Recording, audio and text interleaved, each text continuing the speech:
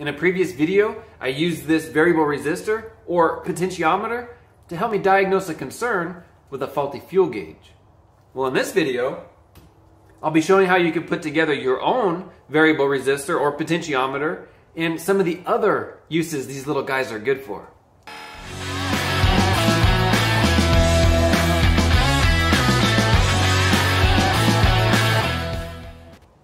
So without getting too in-depth, how these variable resistors work is this outside pin to this outside pin, that's its total resistance across the internal circuitry inside, if you call it that. This outer pin to the middle pin, now it's variable. You can turn this knob and it'll go from 10K, which that's what this is, a 10K ohm resistor, to 0. So 0 to 10, it'll fluctuate. If you go from this other outside to the middle, it'll do the opposite. So if this goes from 0 to 10K, this other side will go from 10K to 0. But again, it's just a turn of the knob and you have that whole sweeping range of 0 to 10K. But if you just do the outside, you get the full 10K resistance. So some of the things you'll need is your potentiometer or variable resistor. You can get these on Amazon pretty cheap, $5 to $10. You can get a whole pack. It came with like a trillion in this pack. And this is 0 to 10K. And that's what I recommend for automotive use. They also have 5K, 1K, larger, 100K. But this seems to be a nice, good middle ground, 10K. This also has a 0 to 10K in 1 revolution. I recommend, I didn't know that when I bought these, but I recommend getting one that can turn multiple times to go from its 0 to 10K. It's just more fine-tuned. So like on this, a little turn adjusts its resistance a lot. Where on this, a little turn adjusts it a little. So it's just more fine-tuned, I suppose. So you need your resistor, you need your wire. I like 2 different colors. You don't have to have 2 different colors, but just some 18 gauge wire is fine, 20 gauge is fine, 16, somewhere in that range. Soldering gun, and if you want, I didn't bring it out here, but some tips, and I'll show you that later, but like alligator clips or something like that work really good for the ends of these. So I'm gonna get myself 2 yellows and 1 blue because we're gonna use all 3 pins. So the 2 yellows are gonna be my outside, 2 yellows for my outside, so that's the full potential, 10K, and then the blue will be my middle, and that'll allow me to sweep from 0 to 10K. And just having different wire colors helps me differentiate, so it makes putting things together when I'm getting ready for diagnosing that much easier. So just strip a little off. So now we'll solder the wires, just 1 to each terminal.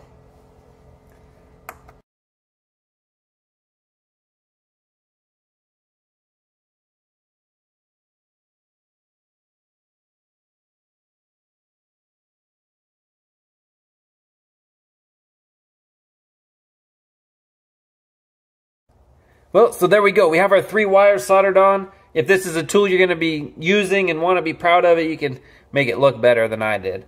So now, let me pull this side off and we can put our tips on it. So for my ends, I'm going to go ahead and just use alligator clips. 2 reds and a black. Not because there's powers and grounds, just to keep them separated. So the 2 reds will go on my yellow and then the black will go right on my blue. And again, that's just for me so I can really quickly determine where my 2 ends are and then where the sweeper is.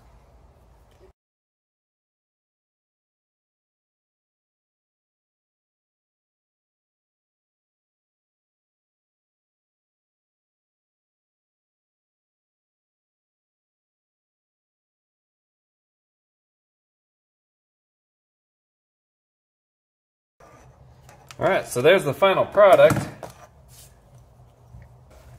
So just to show you what I was talking about, how the 2 ends are its total resistance and then the middle is the sweeper. If we go ahead and hook up our set on ohms to the 2 yellow leads, now it gives our total resistance 9.33K or 9,330 ohms. And no matter how much I move this, get it more on the camera. Oh, my lead came off. Hold on. So no matter how much I move this, I'm not changing my ohms. That's because it's just the total resistance. And if you look on one I pulled apart, that lead and that other outer lead, it's that whole, I don't know if you can see, well, it's kind of like a black, that's a carbon track. So that whole carbon track goes along. That middle lead takes a shortcut. So when you turn it, let me turn it, you can see that kind of changing. I don't know if it's going to focus, but you see that little sweeper arm moving across that carbon, and it's taking a shortcut. So instead of having to follow the road all the way along, you can follow it only halfway or a quarter way. And that's what that middle lead does. So now, let's change one of these to the blue. So I have one yellow lead, one blue lead, and now we're at 0 ohms. If I change the dial, see how my ohms are changing. Now I'm changing it counterclockwise, and the ohms are going up. And now I'm full ohms. If I change it clockwise, ohms are going down. That's important because, let me switch the yellow leads, it'll do the opposite. So now I'm all the way to the right, fully up. If I go counterclockwise, now I'm lowering the ohms. Clockwise, I'm raising the ohms. So it does the same thing. Whether you're on the left side or the right side, it raises and lowers, but they just do them oppositely. So now we have our sensor built, and we kind of understand how it operates. Just turning the knob changes its resistance. So now let's run to the car and try it on a couple sensors. We'll do a temperature sensor. Those are just thermistors, so as the temperature increases, the resistance decreases, or as the temperature decreases, the resistance increases. That's called NTC thermistor, negative temperature coefficient. When it comes to temperature sensors, they're all very similar. Variable resistor or potentiometer like this can pretty much work with most temperature sensors, whether it's the intake air temp sensor, the ambient air temp sensor, the coolant temp sensor. Some vehicles will use a thermistor inside the evaporator core for the AC to know when to turn on the compressor, when to turn off the compressor. This can be substituted in there for that as well. I use it for a fuel gauge. That's not a thermistor, but just a 2-wire variable resistance. So that was pretty easy for one of these to plug into. Sometimes position sensors can be used. In that instance, you'll need all 3 of the wires. And I'll show you that on this vehicle. The little asterisk with that is not all position sensors operate the same. So it just depends on the circuitry of the position sensor. But definitely temperature sensors for sure. These work really good. And then some position sensors, just depends. All right, well, let's hop on the vehicle. I've jabbered enough. Let's get some testing and see the value of one of these. So now we're set up at the car. I have it plugged into the intake air temp sensor. I have the data here, the PIDs for it. Got the resistor ready to go. Right now it's on full resistance, 10K. It believes the temperature is 80 degrees. So at 10K, temperature is 80. As I decrease the resistance, that temperature should climb. So let's watch these numbers as I turn this counterclockwise. You can see our temperature going up. Now I'm at 111 degrees. My voltage changes as well. I put the resistance back all the way up. Let's go ahead and show this on a graph.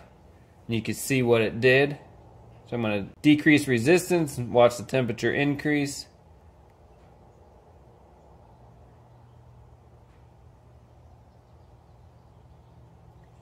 And then back.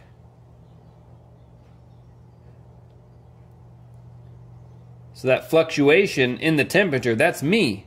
So that's pretty cool. So just by doing this, I've tested the entire circuit side of this sensor. The wires are capable of carrying a signal, and the computer is capable of interpreting that signal into a degrees. So now we're hooked into a different sensor. I have it connected to the throttle position sensor, and I'm going to be using all 3 of these wires. Now again, it does depend on the sensor in order for this to work. On this vehicle, this is a Dodge, it does work this way.